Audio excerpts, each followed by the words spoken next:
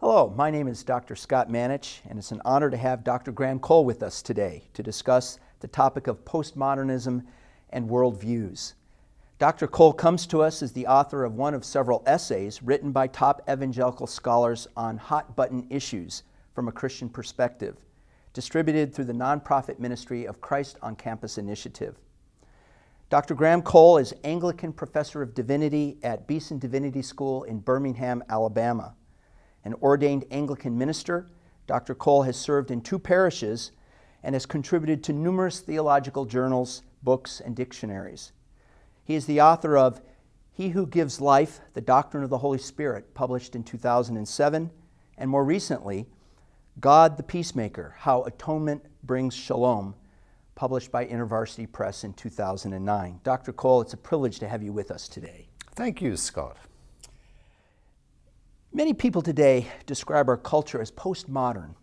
What exactly is postmodernism, and what are we to make of it as Christians? What is postmodernism? I think probably the best way into that, Scott, is to use the principle of contrast. Postmodernism is postmodernism. And I like to sum up modernism, the Enlightenment, looking at the 18th century, in terms of reason rules, okay?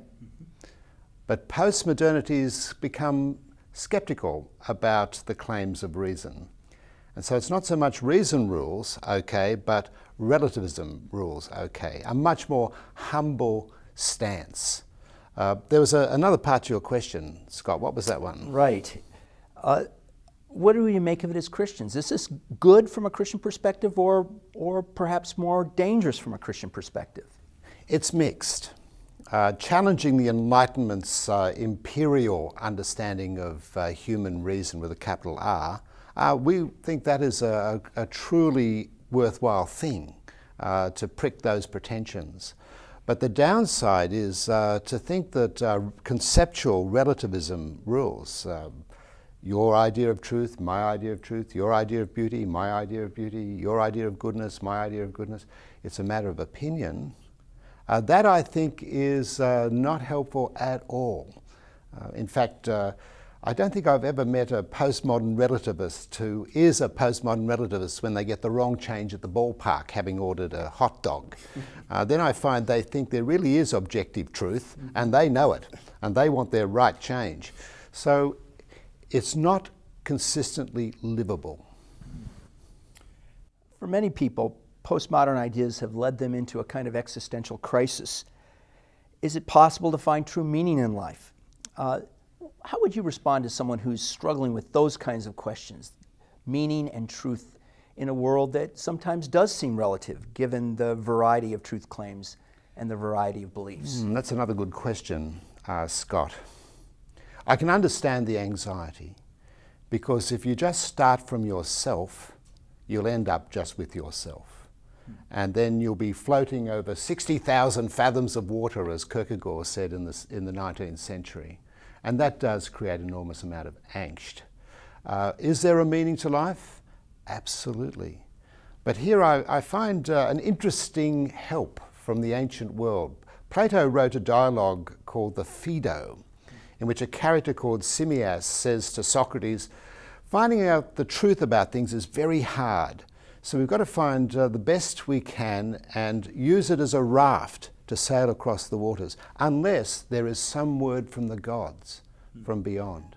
Well, as a Christian, I believe there is that word that's come from beyond. And that is a God who is really there and not silent, who's spoken supremely in Jesus Christ. If I want to know what the meaning of life is, I look at him. And I see that life has a design. The word worldview is one that we often hear both in Christian and non-Christian circles. What exactly is a worldview? It's an interesting idea. It was Immanuel Kant in the 18th century who coined the term in a German word called Weltanschauung. It's a set of ideas by which you understand the world and your place in it. I distinguish 2 kinds, Scott. I distinguish what I call an existential worldview, or a frame of reference, which answers questions like, who am I? What is life about? What happens to me when I die? from what I call an encyclopedic one, which is a grand project to write the book of knowledge of everything, the very thing that the postmoderns think is pretentious.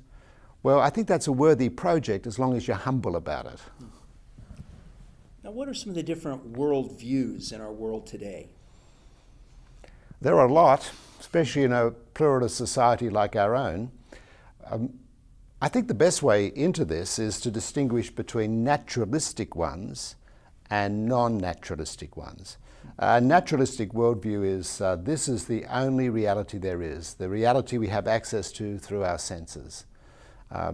Materialism would be a good example of a naturalistic worldview.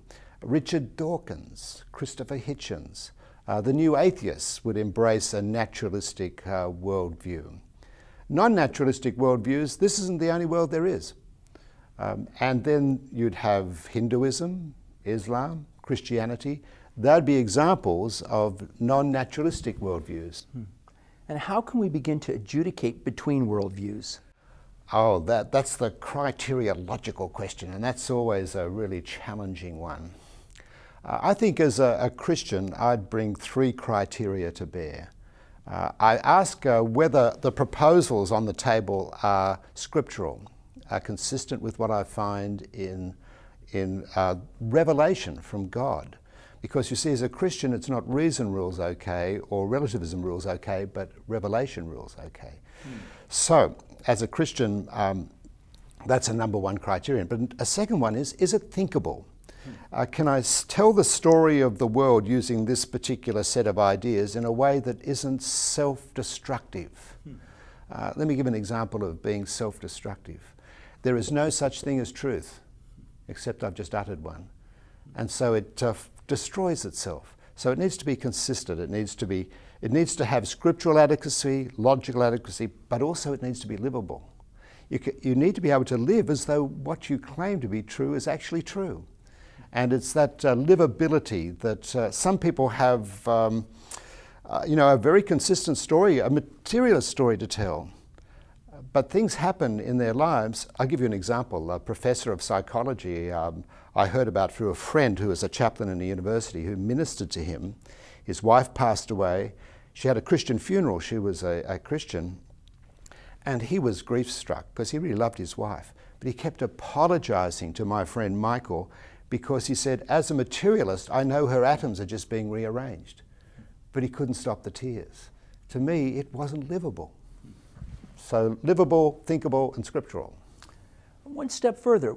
So what makes a worldview distinctively Christian? I think the answer to that question lies in where the big ideas come from. And if you're a Christian, the big ideas are derived from revelation, from the scriptural testimony. And I like what a Christian philosopher, Nicholas Wolterstorff, says about such beliefs. He calls them control beliefs.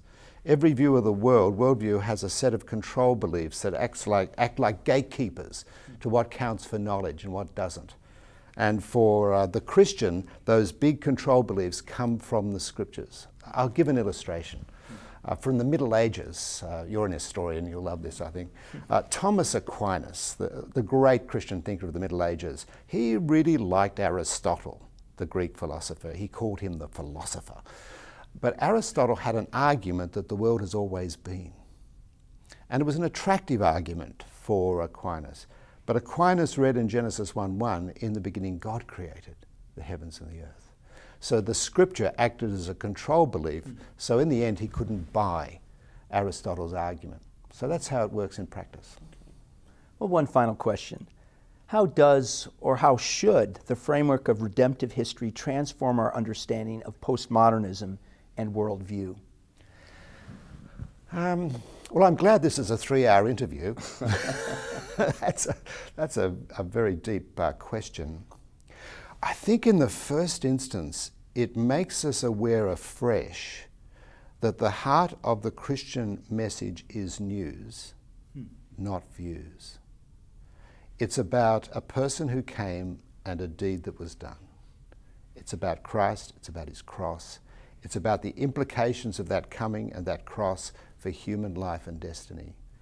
The views that that story imply do help explain the world in which we live.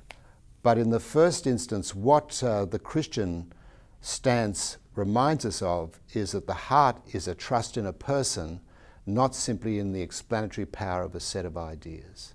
And that's where that notion of a redemptive history, something that actually has happened, upon which your fate, my fate, the fate of the world turns, is absolutely at the core. Dr. Cole, thank you so much for being with us today and sharing helpful insights on this very important topic.